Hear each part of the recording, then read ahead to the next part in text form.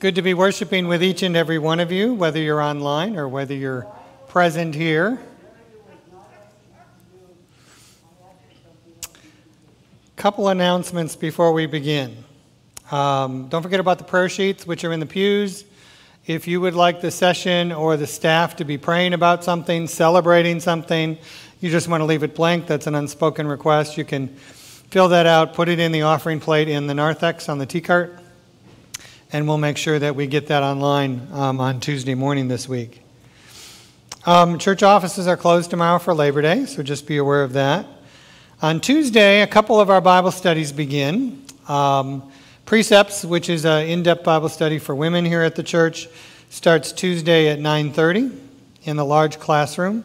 At 10:30 on Tuesday is the men's Bible study. We'll be downstairs in the conference room. And then in about a month, the Tuesday Bible study and prayer group will be studying the Psalms, and they start first part of October. And so be aware of that. That's going to be kicking in. And then a week from Monday, my online Bible study begins.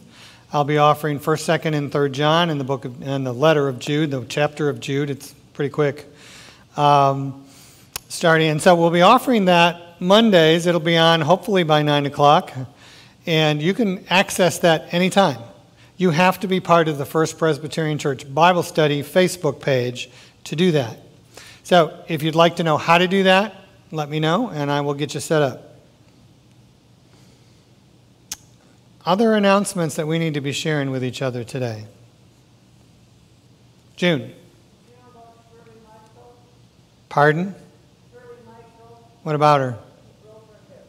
Shirley Mikesell broke her hip, so we need to be praying for her. I hadn't heard that. She's okay. All right, so keep Shirley and Ken in your prayers. And we'll get to that and we'll pray for them later. Anything else we need to be sharing with one another? Let us worship God.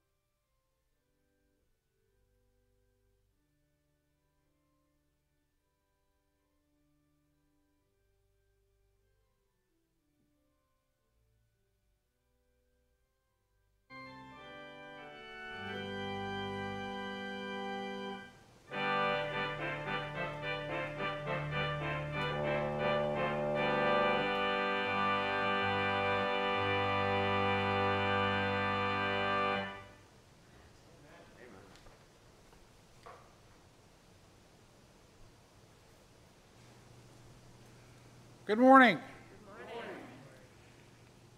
And a welcome to those of you at home and those here today. We appreciate all that you do and all that you are as a part of this service. If you would, please stand. Let's turn our hearts and minds to the Lord and our service today by joining me in the call to worship that's printed in your bulletin. Those of you at home may follow along. You call us, O God, to serve your cause and celebrate your love. You call from bushes that burn and bellies of the whale, from thunderstorms and whirlwinds, from the mouths of babes, and your still, small voice within us. You call us by name.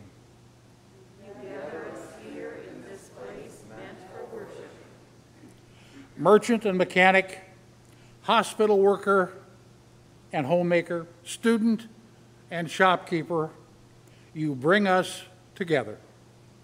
You put in our hearts with the power of your gospel. And send us forth as disciples with deepened commitment and unbounded joy, lifting up our hearts and acclaiming you, Lord. We worship you this day and every day.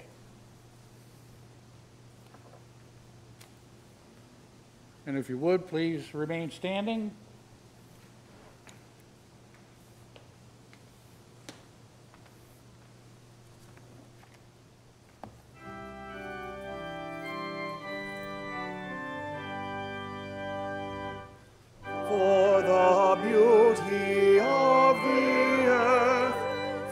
for the glory of the skies, for the love which from our birth over and around us lies. Lord of all, to thee we raise this our hymn of grateful praise. For the wonder of each hour of the day and of the night, hill and vale and tree and flower, sun and moon and stars of light. Lord of all, to thee we raise this our hymn of grateful praise. For the joy of ear and eye, for the heart and mind's delight, for the mystic harmony, linking sense to sound and sight.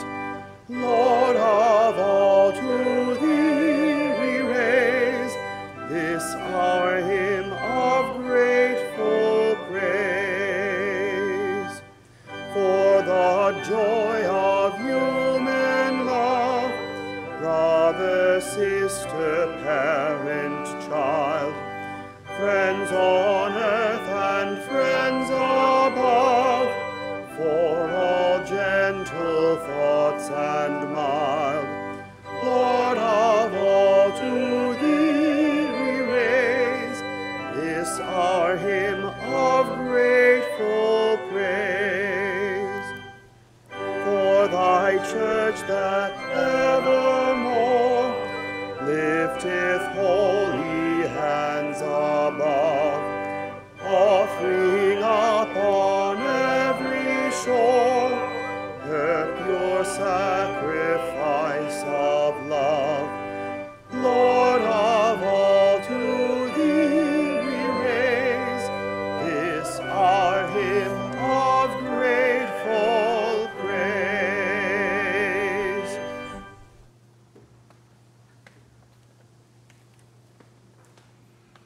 It's probably a good thing that Ben does what he does, then you don't have to listen to me sing. Thank you. And just as a note of a reminder, remember that if you're wearing your mask, which I appreciate the fact that most all of you are, make sure it's over your nose. The nose is connected to where it's connected to where it's connected to where you could be infected. All right. Join me with the invitation to confession. We must be honest. All of us sin and make choices that are destructive, hurtful, and rebel against God. We cannot fix this ourselves. Only God can. When we admit our sinful choices and give ourselves over to God's grace and mercy, only then can we be forgiven and renewed. So let us now repent of our sins and confess them to God. Let us pray. Merciful God, you have given us so much. All that we need, your hand has provided. You have blessed us with skills and talents, intending that we use them for the sake of others, to your glory. We have failed to give as we ought, and have guarded for ourselves that which you have called us to share with others. Forgive our selfish ways. Enable us gladly to serve you by serving others. Through Jesus Christ our Lord. Amen. For a moment, confess our individual and private sins before our Lord in these moments of silence.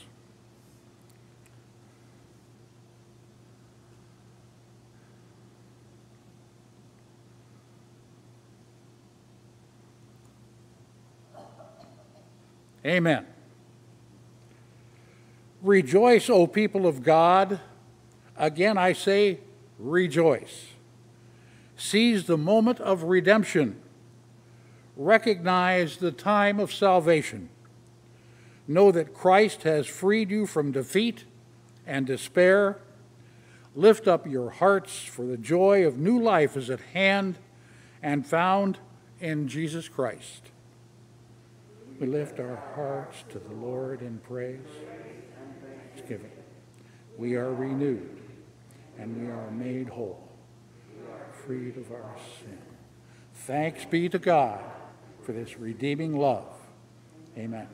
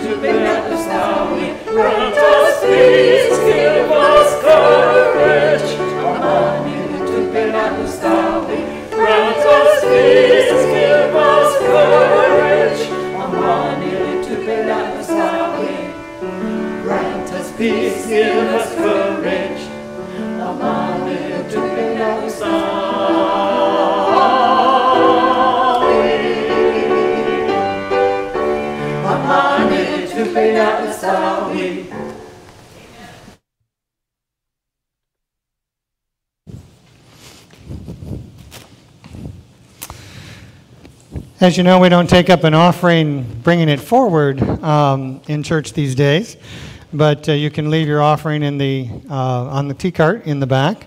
But we do want to dedicate it to the work of the Lord, so let's pray.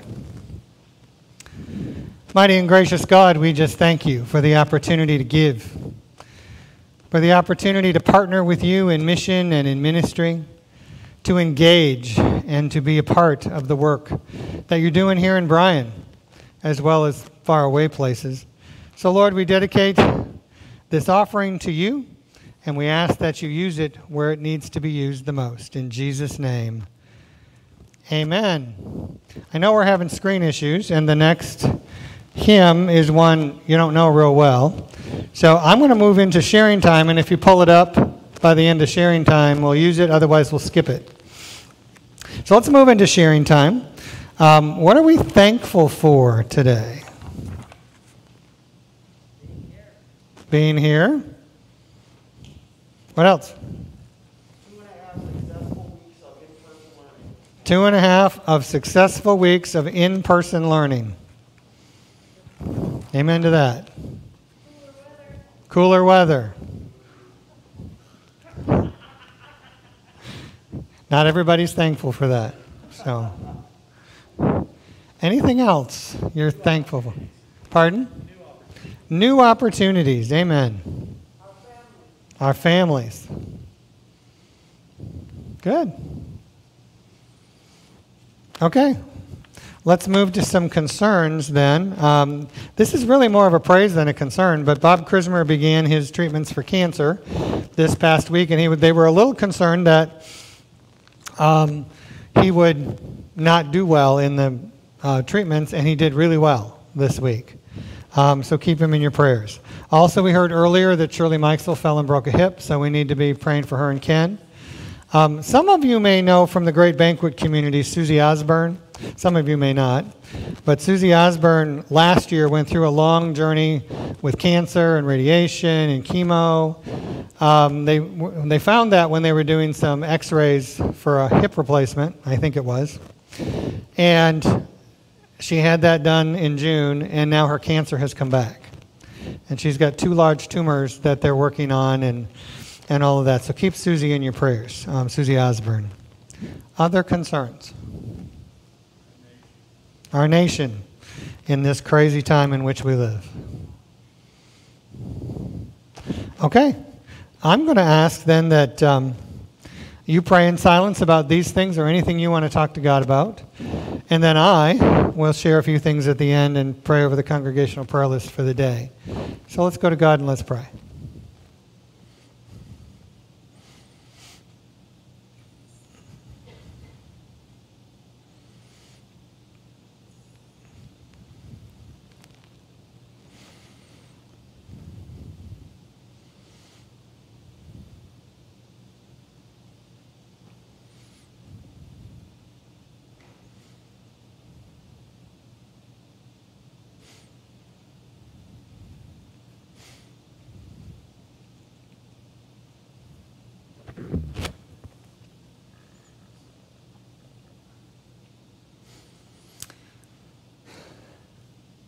Lord of the past, the present, and even the future. Help us to believe this church has a vibrant and dynamic future. Remind us, Lord, that it does if we stay centered in you, and let your grace and your goodness flow from us into the world. Help us to be that raging river that impacts everyone and everything downstream. Help us to sow your word and ways with abandon, and to engage now in the work you have for us to do. Keep us from holding back or waiting to see what will happen. Instead, help us to trust you with our church and its future, and to be busy about the work that you have given us to do.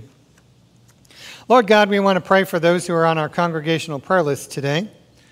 We think about Dick and Dee Brickle, Michael and Patty Davis, Barb Hamilton, and June Webster. Mighty God, we thank you for each one, for creating them, for giving them life and breath, for implanting your faith within them, for bringing them to Bryan and this particular church. Lord, we're just thankful for who they are, how they love, and how they serve you. Gracious God, be at work in their lives, where there's some work needed, where there's some help needed, some care needed. Just be at work in their lives and support them and be their strength, but also use them in ministry wherever they find themselves. Help them always to be a light in the darkness, to be someone that others can see Jesus in. So gracious God, bless them and keep them. Bless and keep us all. We pray all these things in Jesus' name, saying, Our Father, who art in heaven, hallowed be thy name. Thy kingdom come, thy will be done, on earth as it is in heaven. Give us this day our daily bread, and forgive us our sins, as we forgive those who sin against us. And lead us not into temptation, but deliver us from evil. For thine is the kingdom, and the power, and the glory forever. Amen. So I'm assuming, Rick, we don't have a music piece yet. We do. All right. So this is a song we've used a few times. It's from the New Presbyterian Hymnal, Glory to God, so it's not in your hymnal, which you don't have anyway. But will you come and follow me? And I want you to think about the words of this hymn. And so those who are able, let's stand and praise God. And as he sings the words. No pressure.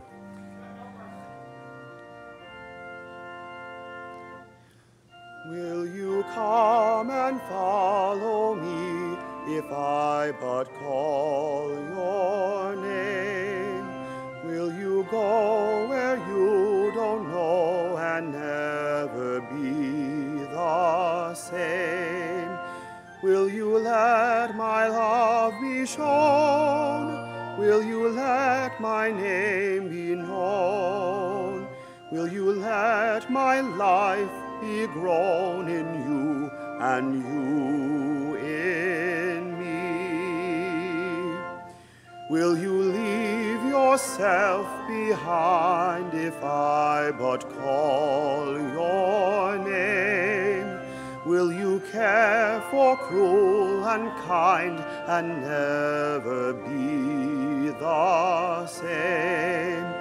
Will you risk the hostile stare? Should your life attract or scare? Will you let me answer prayer in you and you in me? Will you let the blinded see if I but call your name? Will you set the prisoners free and never be the same? Will you kiss the leper clean and do such as this unseen and admit to what I mean in you and you in me? Will you love the you hide if I but call your name? Will you quell the fear inside and never be the same? Will you use the faith you found to reshape a world around? Through my sight and touch and sound in you and you in me. Lord, your summons echoes true when you but call my name. Let me turn and follow you and never be the same. In your company I'll go where your love and footsteps show. Thus I'll move and live and grow in you and you in me. Be seated.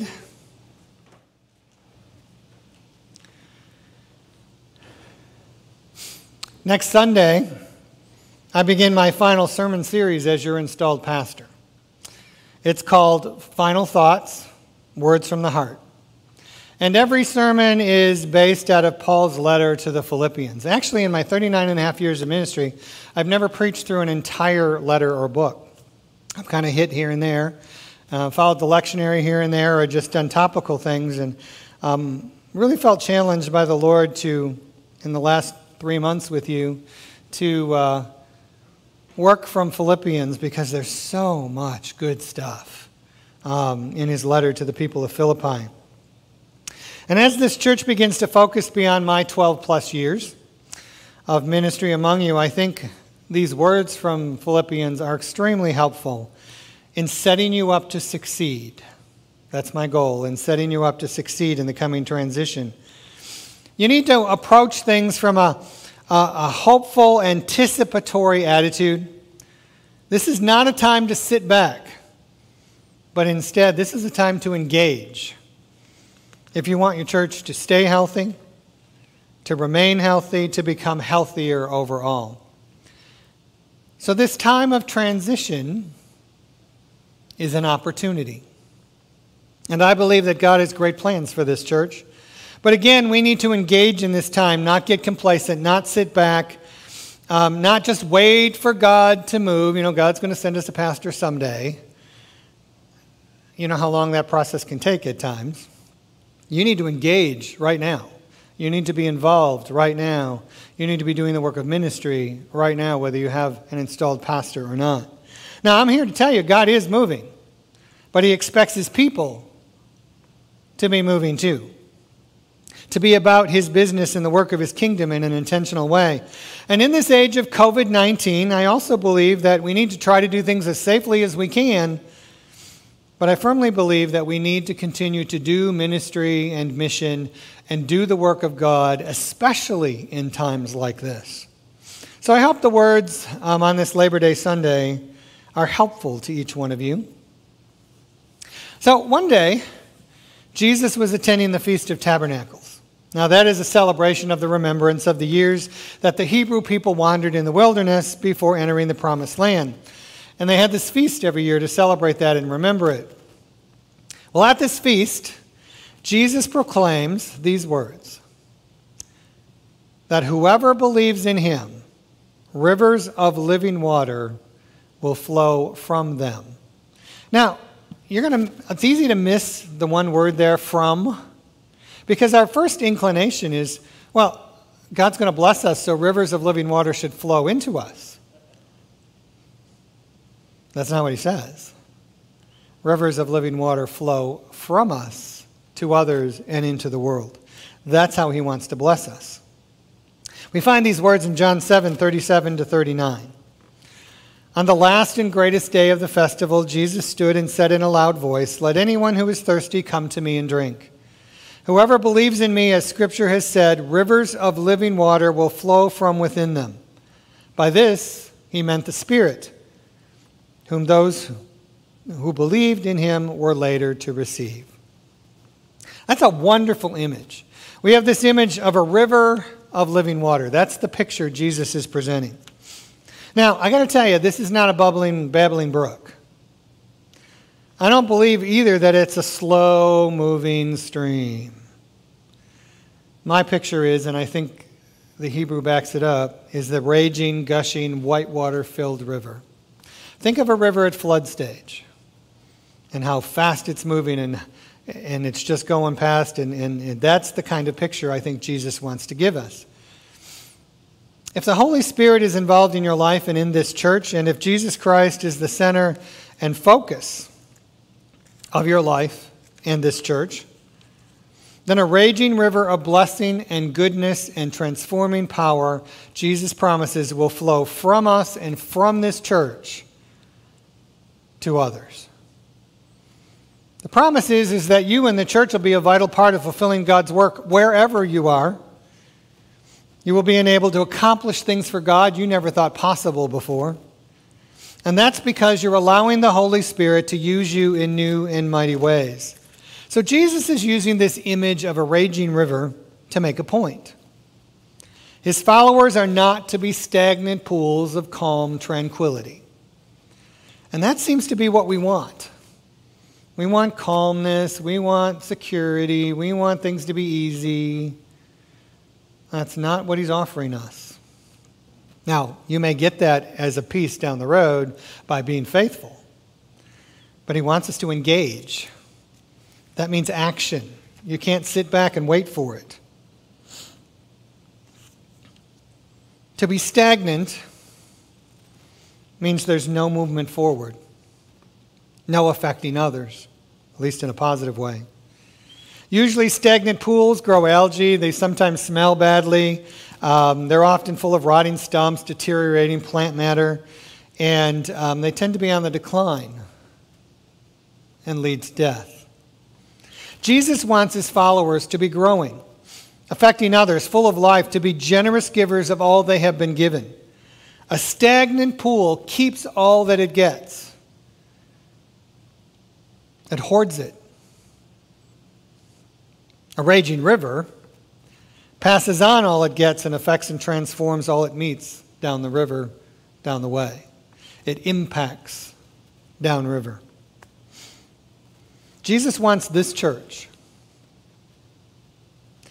and all people of God, all churches, to be like a raging river, full of life and excitement, always moving forward, affecting and transforming all those we meet and greet along life's path. That is why we are here. A raging river gives all that it has as it passes its blessings on to those downstream.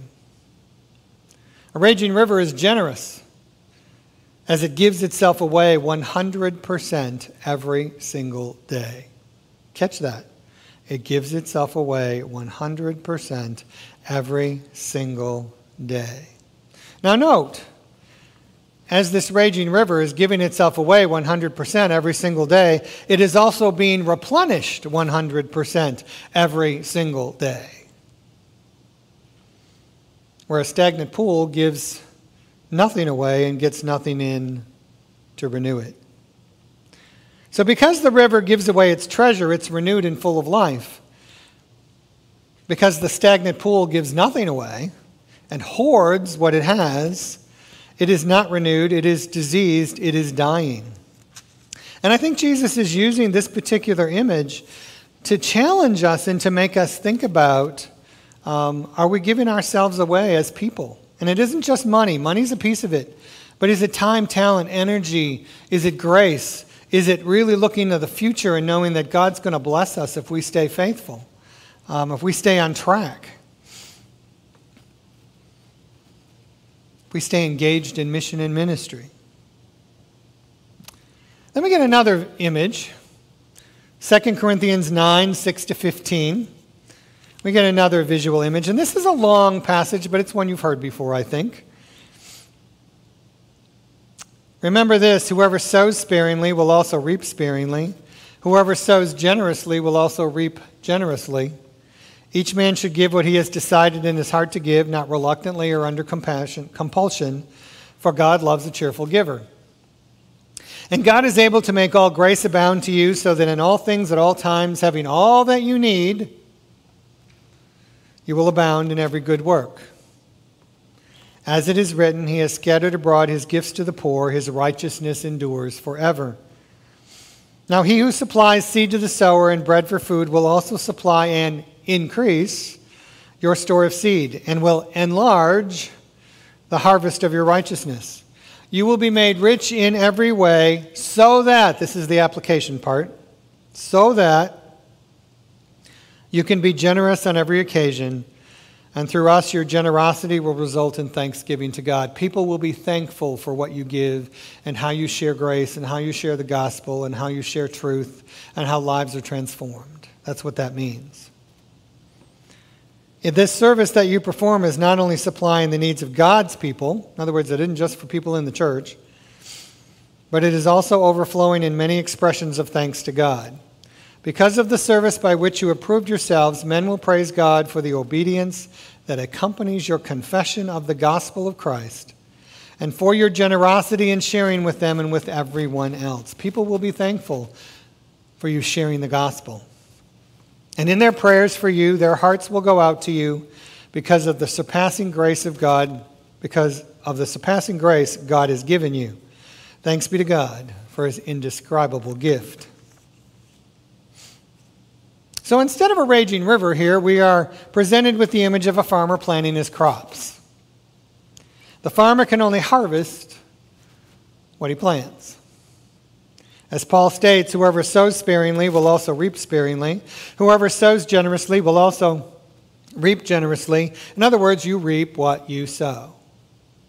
If we plant sparingly or with great caution and think in the spring, I can't afford the seed, if we in the church don't sow generously, if we're not involved in mission and ministry, if we're not staying on track as a church, teaching, preaching the word, sharing that with our own congregant, but people outside our walls. That's kind of what he's saying here. If we do that, then in the fall you will not have much to harvest. And you will not be able to support your family and their basic needs, or help with others, or do the work of God. We need to think about this as the church, because if we as a church sow sparingly, if we never take a risk, if we think only of ourselves and our own needs first, and in times of transition, it's real easy for a church to think only inwardly. That's deadly for a church. If we abandon mission and the work of God, Jesus is in essence telling us we're going to fail. The harvest will fail, and we will not be used by God in a mighty way.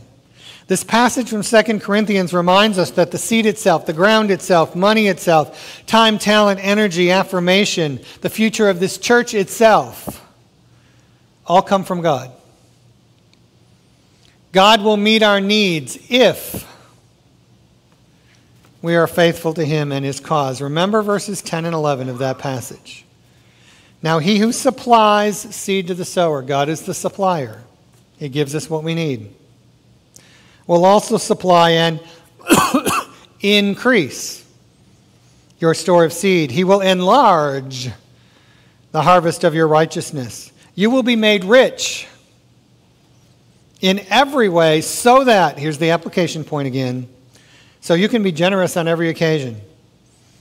And through us, your generosity will result in thanksgiving to God, transformed lives.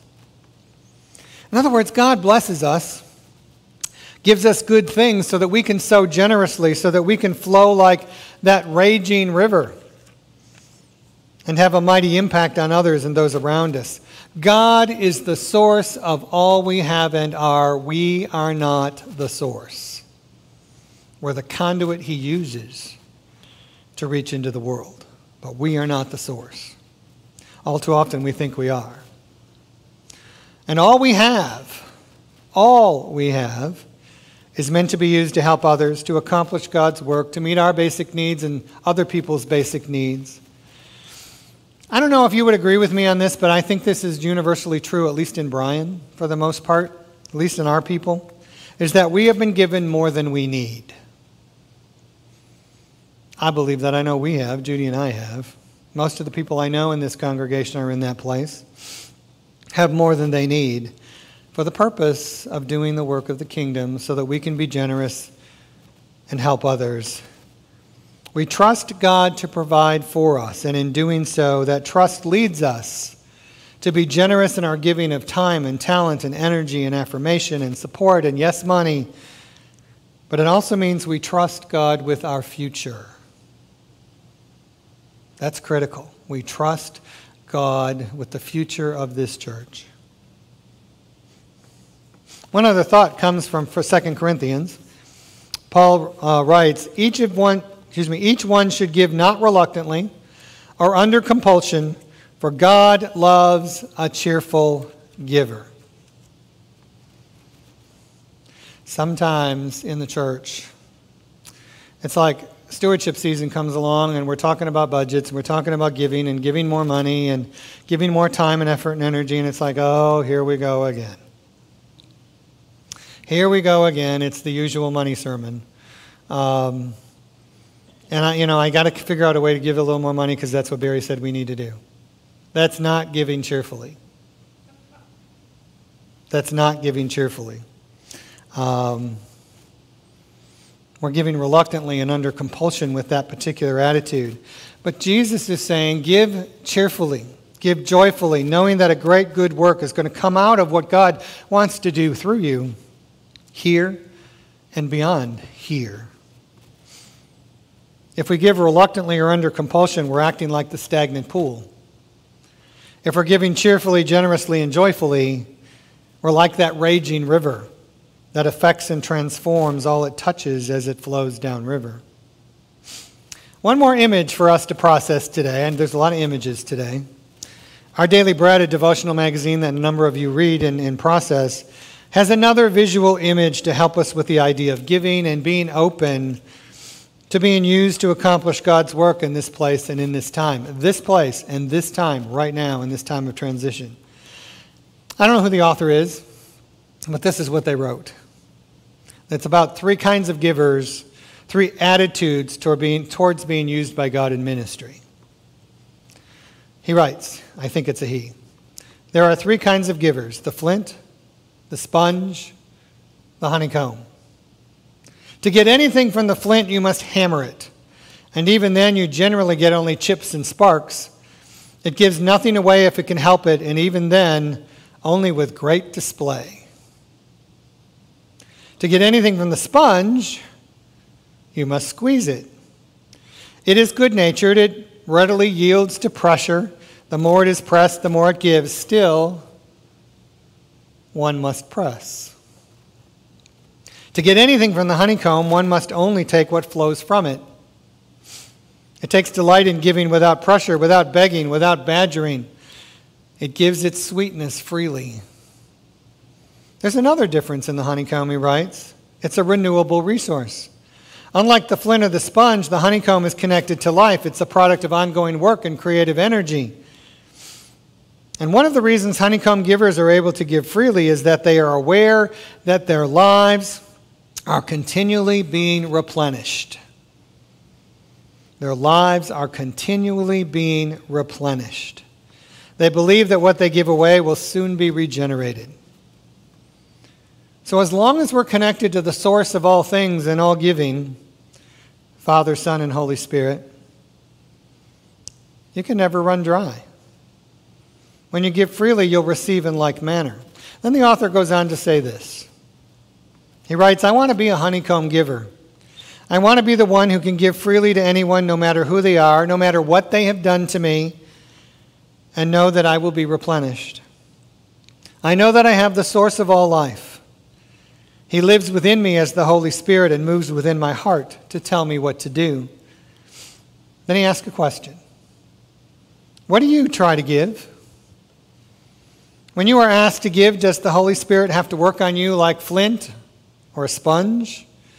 Or does the Holy Spirit say give and you say, okay? The 2 passages of Scripture, John 7 and 2 Corinthians 9, that I've been working from today, tell us clearly, unequivocally, that God wants us to be honeycomb givers. Freely giving what we have, knowing we are connected to the source of all life, and that what we give will be replenished so we can keep on giving more. This is what a life of faith looks like. This is living water flowing from us into the world. That's the raging river concept. If we claim to be disciples of the Lord Jesus Christ, we must live by faith. We have to trust Him to replenish us and to meet our needs as we give to Him and to God's work. And we're not talking just money here. Money's a piece of it. But it's time, talent, energy, all kinds of other things. It's belief in the future, that God has a good future for you and for me. But if we don't trust Him to replenish us, if we don't trust God to meet our needs, to give us a bright future as a church, if we're kind of wavering about that, then we're not living by faith. We're not trusting God. We're trusting primarily in ourselves. And I can tell you, I'd rather trust God than trust myself, because I know at some point or another I'm going to mess up. It's going to be about Barry more than it's about anybody else. That's just our sinful nature. But trusting in God, that never happens. So I want to be, and I want this church to be, filled with honeycomb givers. To be a raging river for God. A farmer who sows with gusto in expectation of a great harvest. A source of living water for the world and the Bryan community. Life is so much better and so much fuller when we live generous lives, when we give all we have and are to God for Him to use. Grace and goodness will flow from our lives and from our church and make a real difference in the world. So ask yourself, am I sowing with gusto? Am I a stagnant pool or a raging river for God in what I offer to God? Am I like the flint or the sponge or the honeycomb? Do I give reluctantly or under compulsion? Or do I give joyfully, expectantly, and cheerfully? In some ways, the future of this church depends on how we respond. And if we're open to being used by the Holy Spirit as a family of faith in this time, which begins right now. I want to urge you to get busy, to be that raging river for God in all that you do and all that you say, wherever you go. Allow God to flow out of you into the world.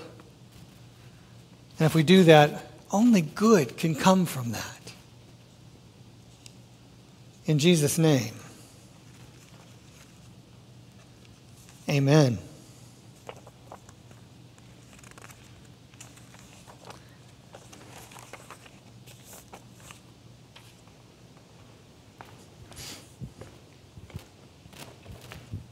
I hope each and every one of you picked up communion before you came in. If not, they're in the basket in the back. But when we celebrate communion, I think we need to be reminded of the fact that God gave 100%. You know, the raging river gives 100% and is replenished every day. God gave 100% when he gave us Jesus Christ. When he gave us Jesus Christ. And he continues to give 100%. God is the greatest giver of all. And if we're God's, we need to strive to trust him enough to be great givers as well. So communion reminds us of just how far God will go, how much he will give to us, because he gives us himself in the person of Jesus Christ. He gives us salvation, second chances, new beginnings, transformed lives and hearts, the opportunity to partner with him in mission and in ministry wherever we find ourselves. So the Lord Jesus, on the night of his arrest, took the bread. After giving thanks to God, he blessed it and broke it, saying, "This is my body which is broken for you. Take and eat, remembering me." And in the same way, after supper, Jesus took the cup and said, "This cup is the new covenant, sealed in my blood, which is given for the remission of sin. Whenever you drink of it, remembering me." I wonder if this couldn't also be pictured today as that raging river. It's a liquid, and Jesus' blood flows over us, into us, and hopefully through us into the world. So as you take the grape juice, I want you to think about that, of receiving Jesus, but passing Jesus on.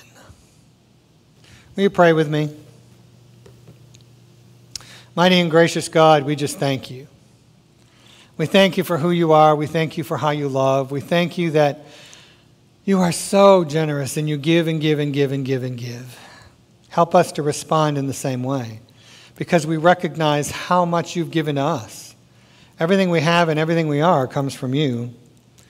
So gracious God, thank you for coming to us. Thank you for changing us and transforming us. Thank you for giving us life. Thank you for flowing from us into the world. That's all you. We're just willing conduits of your grace. Lord God, just be with us as we receive communion, as we receive forgiveness, and help us to pass it on. In Jesus' name, amen. So friends, let's share communion together if you haven't already.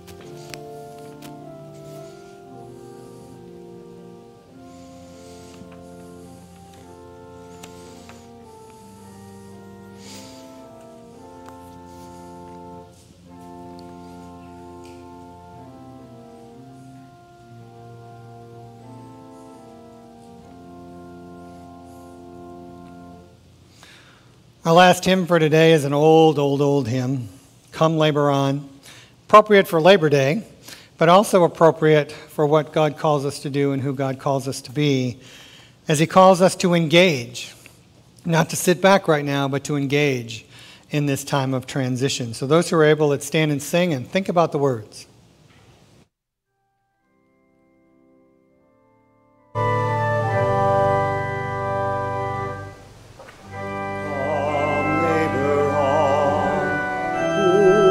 Stand idle on the harvest plain, while all around us waves the golden grain. And to each servant does the Master say, "Go work today."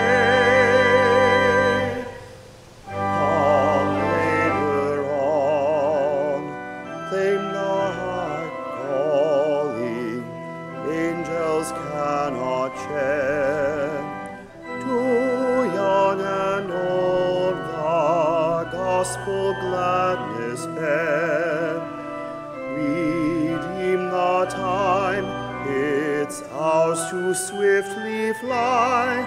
The night draws nigh. Come, labor on, away with gloomy doubts and faithless fear. Though I'm so weak, but may do service here. Though feeble agents, may we all fulfill God's righteous will.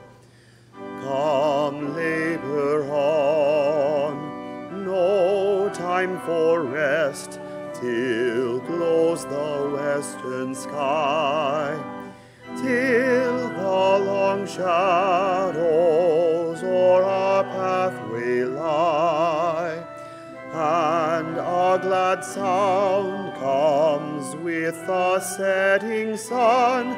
Well done, well done.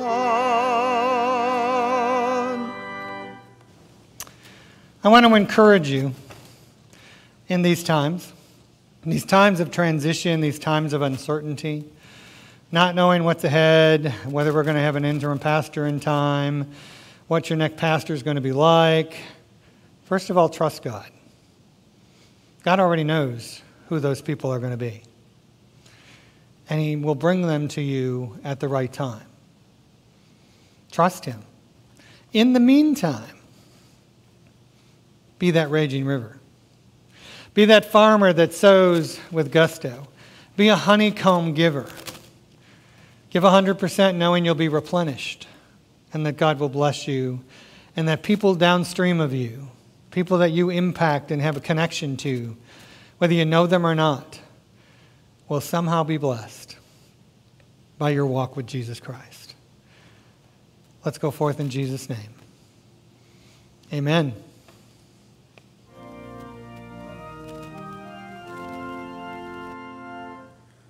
Go, my children, fed and nourished closer to me. Grow in love and love by serving, joyful and free. Here's my Spirit's power filled you. Hear my tender comfort still you. Oh, my children, fed and nourished, joyful and free.